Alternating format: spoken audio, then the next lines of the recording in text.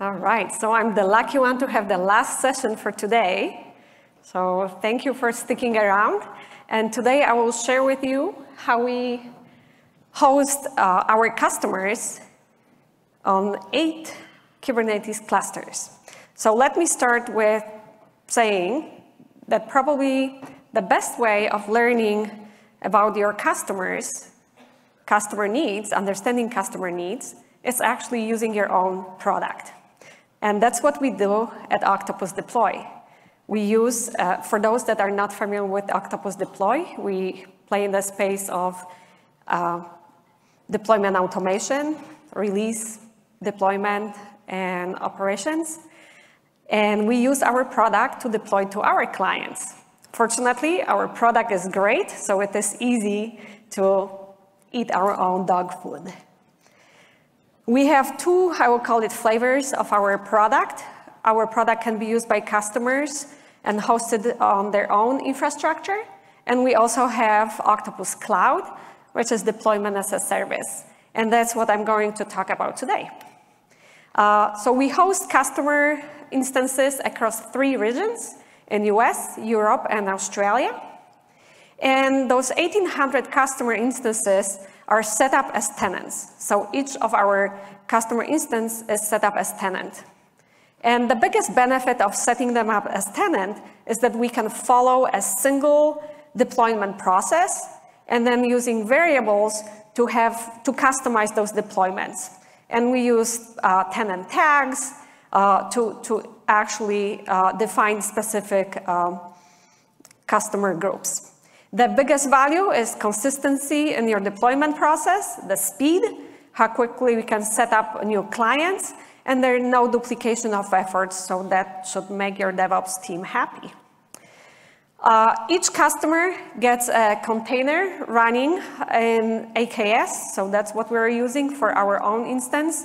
And they get a dedicated namespace with a dedicated Azure SQL database and a dedicated Azure file share. If you will think about the benefits, why we set up our customers this way, it's to lower the cost of crosstalk, because each tenant has unique connection string and infrastructure. There's no single place within the application where application code where someone can access all tenant data. And also, in case a customer will get compromised, it will only impact that single client. We're limiting the risk of noisy neighbors. So each tenant, as you can see, they are set up on their own infrastructure. So they have dedicated CPU, RAM, database resources.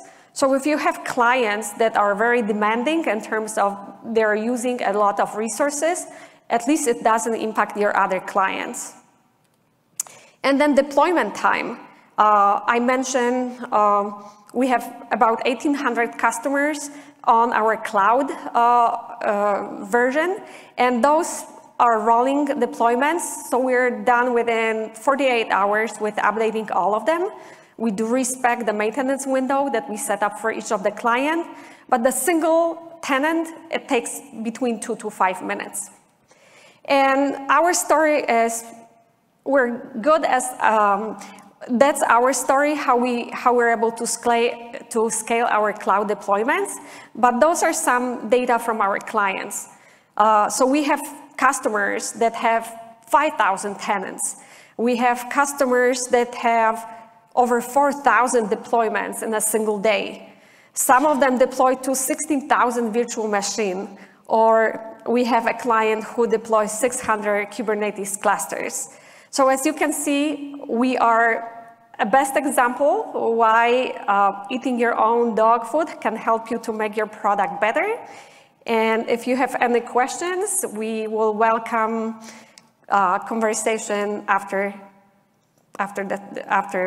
today's event. So thank you.